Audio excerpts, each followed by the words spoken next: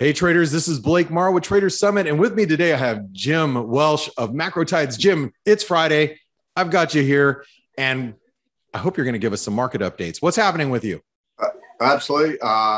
Well, it's Friday. That's what's happening, and that means tomorrow is Saturday. So that's correct. This is all true. Yeah. But you know what? What else? Well, let's talk a little bit about the markets here because just it's Friday. Moves are getting a little crazy. Maybe I don't think we're anywhere near the end of month just yet, but end of week, people taking some profits. But let's talk about last week when we were discussing the S&P. You thought we'd seen the highs. I gained from last week that you didn't feel we were going to hit new highs. Today we brushed an all-time high with the S&P, but we have quickly reversed course.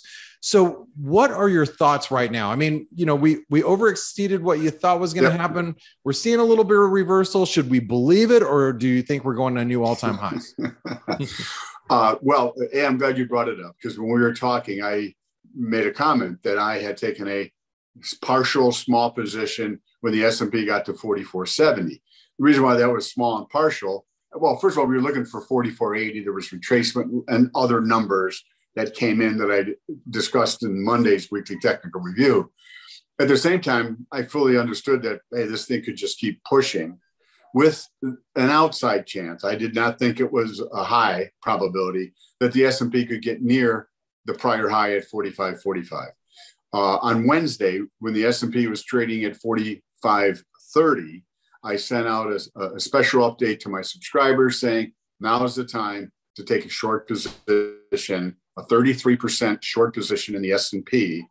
At that time, SH, which is the non-levered inverse S&P ETF, was trading at 1444.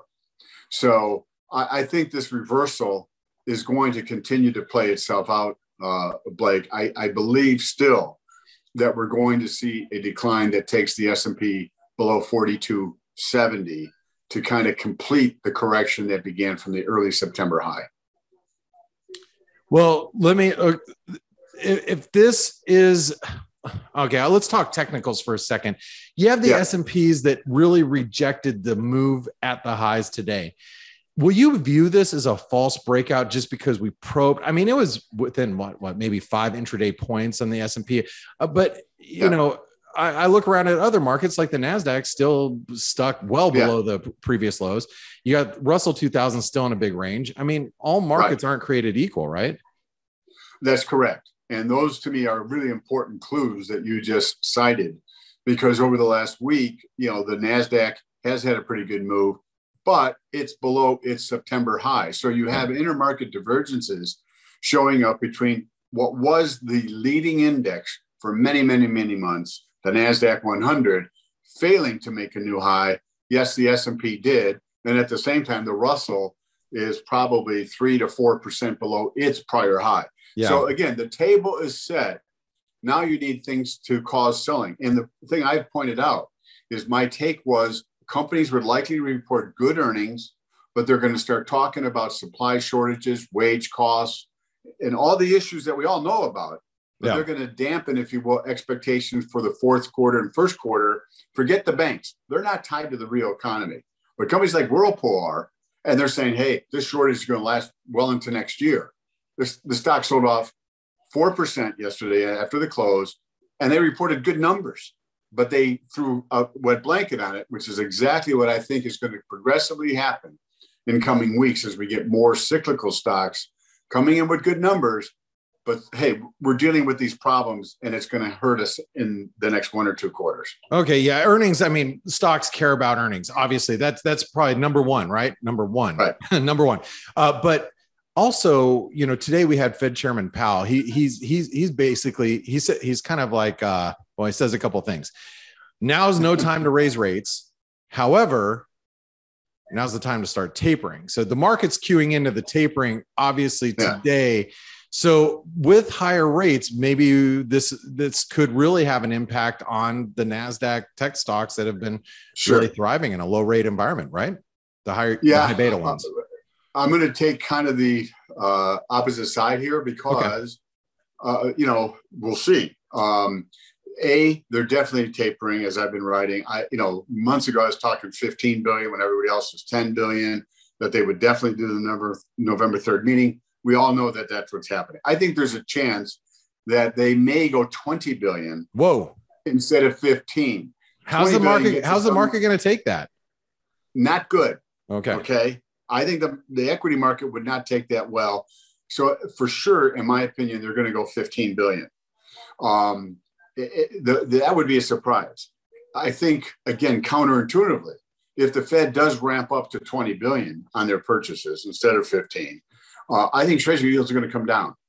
Really? And I think this is an opportunity that the Fed, why they may do it, is they've kind of lost some inflation credibility here in the last few months, especially. Inflation wasn't transitory, much hotter than expected, lasting longer than expected. So it's kind of almost gratuitous. Do 20 billion is, oh, wow, you guys are really inflation hawks. It's not going to materially change and have a big impact on the economy. Yeah. And I think that is the aspect that the Treasury market may take. Oh, look at the Fed. They're putting their big boy pants on. They're serious about it. You can get yields down. At the same time, the stock market has been feeding off of liquidity, and now the Fed is going to pull it back. Yeah. So either way, I think that concept works. And I think that's another reason why you could see lower yields and a pullback in the equity market. Got it. Okay. Well, let's talk one last thing. Yep. I got to talk a little price action in gold because this morning, I'm speaking on Friday. This is Friday, October 22nd. In North American morning, we had a rip up in gold. Gold looked like it was going to break out. It broke 1,800. I think it got a lot of people in. And by the way, just so everybody knows, I'm not trading gold at the moment, but obviously it impacts the currency market. So I watch it very carefully. Right. Gold's above 1,800. And then all of a sudden it gets slammed right back down to the lows, pretty much the lows of the session. What do you make of this price action in gold? It's still struggling to get above even 1,800. This is the way it's been trading. Very choppy, especially, rallying and then fading.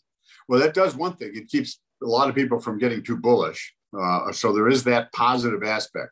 Yeah. As you know, a number of weeks ago, I recommended buying gold under 1730 in anticipation of a move over 1,800 up towards 1825.35. So we didn't quite get there this morning. I still think that is possible and likely, but it's easy. You're long under 1730. You raise your stop to like 1755, 1760, the recent lows over the last 4 or 5 days. And then you wait to see if that indeed plays out. Gold responded to Powell's comments. That simple. Like, and so here's a testament of what I'm talking about, how bond yields may come down just on the prospects. Oh, definitely the Fed's going to taper. They want to be done by mid next year, which means 15 billion a month. And gold immediately reacts negative, or, oh my goodness, they're going to be tightening. I think that's an overreaction on gold's part, but I just think that that's the psychology shift. And I noted this 3 weeks ago when Powell testified before Congress. He never once used the word transitory, and he acknowledged at that point in time, it was going to last longer. And that was one of the reasons why I thought gold would rally from 1,700 or under 1,730 to above 1,800 and ideally get up near 1,830. I think that story is intact, but you got to use stops because things change. Yeah, sure. Okay. Well, I appreciate your update on gold. Now, one last thing I wanted to ask you, you got the dollar, pullbacks are shallow. I mean, we can't even get below the 38% retracement of the September lows to the October highs, which, when you're trading and you have very shallow retracements, what does that tell you? Well, there's underlying strength. Yeah. As we've talked, I thought the dollar was making an important low late May, early June, and that potentially is headed up to 100. Okay. This area that you noted last week, 94.50 to 95, is big time resistance. Yeah. My expectation was, hey, it was a little overextended. People started to get a little too bullish the dollar. It was going to have a pullback. I think that pullback is going to take it below the 38% retracement. Okay. Down near 93-ish. And then I think there's going to be another move up. And the whole thing was predicated, Blake, on the idea that the Fed was going to be moving to less accommodation with monetary policy than the ECB, and the euro is 57% of the dollar index. One of the things that's helped the euro, or helped the dollar, is weakness in the euro because of what's going on with COVID, what's going on with energy over there. You know, prices are going through the roof. And so their economy is being impacted and will be impacted by what's happening with energy, which means ECB is going to be that much more slow in terms of moving to less accommodation. Those are the reasons why I felt the dollar made the low and was going to, again, potentially make a move up toward 100 over the next year. All right. All of that is intact. Good. Okay. So fighting a shallow pullbacks ties in with the idea, hey, the major trend in the dollar has turned up. And for whatever reason, people are being forced to buy dollars, or in this case, sell euros. All right, Jim. Well, that's good to hear for those that are dollar bulls. If you're a dollar bear, maybe not so kind of words, but I want to say, Jim, it's nice to know that you're updating your newsletter, folks. Even as the market develops, you send in between messages out to your subscribers. So let me ask you this: if I'm a trader at home, I want to know more about what Jim does. How do I find you? Macrotides.com, or send me an email, jimwelshmacro@gmail. That's and I'll get you whatever Welsh information with an you SH. want. Welsh with an SH. Not like the grape juice. I wish. No, WELSH. And the story was like that when ancestors came over to this country, they changed it from Walsh, which was obviously Irish, to Welsh to try to hide that a little bit. I'm not sure the brogue then fulfilled that, but anyway, they tried, supposedly. You look more Asian than Irish. I'm joking. I'm totally joking. Anyway. Hey, you're going to get canceled. You and Dave Chappelle, man. Those kind of comments. Well, I'm Asian. I'm actually Asian, so I can say it. So there. Yes, you can. All right, Jim. Hey, enough about that. I want to say thank you so much for joining us on a Friday. Good. I will see you hopefully next Friday as well. And thanks for spending your time with us. And remember, guys and gals, you can give us a thumbs up, subscribe if you like to see more of Jim's content. It is free. Find out more about Jim down below in the description below. Thank you for joining us once again. Hey, have a great weekend, you and everybody else, and a great week for everybody who tunes in. All right. On Sunday. Thanks, Jim. Have a great one.